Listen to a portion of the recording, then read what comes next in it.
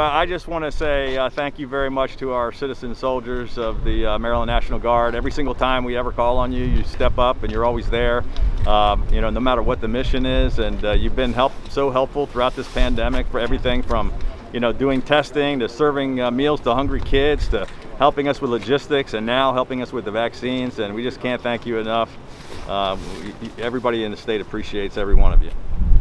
Yeah, and likewise, like the governor said, I just want to thank the Maryland National Guard so much. They have been just instrumental from the very first moment of this pandemic, coming for testing and being there for our children and now vaccinating many of our seniors. So we just appreciate not only your service, but the way that you've done it, the calm that you've provided, the sense of normalcy that you give us when people come here and feel that they can then get back to their lives. So we just want to thank you so much for your service and ask you and your families to remain safe as well.